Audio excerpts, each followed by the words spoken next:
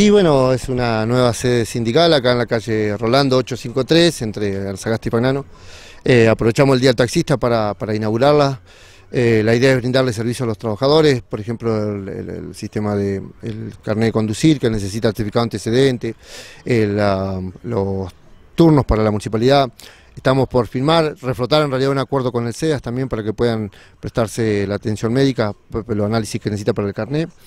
Y bueno, y también un lugar de encuentro para todos los trabajadores en estos tiempos donde la tecnología, estas multinacionales que bueno, están queriendo atropellarnos, están queriendo venir por el sustento de nuestros trabajadores y nuestras familias, así que creo que es el lugar indicado para que empecemos a juntarnos y poder combatirla, ¿no?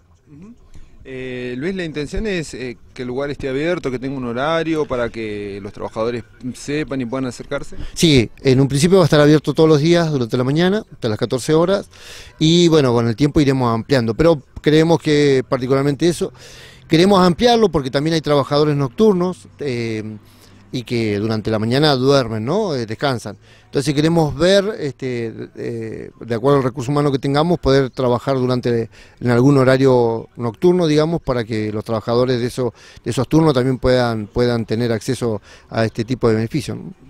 Bueno, ¿cómo los encuentran, ¿no? Hoy el Día del Taxista? ¿Cuál es la situación de los trabajadores? Y una situación complicada, una situación compleja. La actividad ha bajado muchísimo, no solo en Bariloche, sino en todo el país, todos sabemos lo que nos está sucediendo.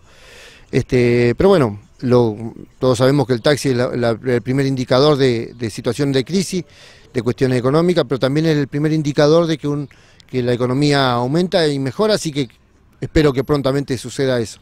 Soy optimista, miro hacia adelante. Esto de tener esta sede, abrir este lugar, es porque creemos que vienen cosas buenas para los compañeros taxistas. Así que bueno, eso, lo que les pediría es que se acercaran, todos, ya sea titulares, choferes, franqueros, acérquense y entre todos buscar las soluciones para todos los problemas que tengamos, ¿no? Bueno, uno de los temas polémicos quizás o que está generando debate tiene que ver con el transporte público, la situación del transporte urbano de pasajeros y una propuesta de transporte público alternativo. ¿La opinión de ustedes o la postura? Sí, eso legalmente ya quedó desestimado por una cuestión legal, es inviable, digamos. Si tuviera que cumplir todos los requisitos que necesita cumplir, termina siendo el taxi y en realidad creo que la idea de esto originalmente es para paliar la situación económica, que esto sea mucho más económico, pero la ley nacional no lo permite para el transporte pasajero. Así que bueno, ya quedó prácticamente desestimado, sin lugar a duda hay que buscar otra alternativa, pero obviamente no creo que sea la solución ir por la fuente de laburo de los trabajadores, ¿no? del taxi y de nuestra familia. Creo que hay que buscar otro tipo de solución, ¿no? Bueno, por último, ¿cuántos taxistas son los que hay en Bariloche aproximadamente? 160, 170 trabajadores. Antiguamente los trabajadores, los taxis tenían doble turno.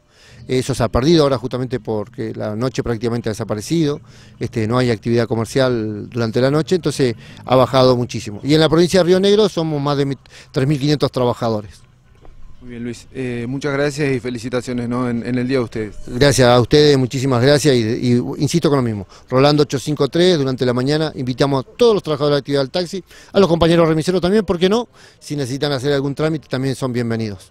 Muchísimas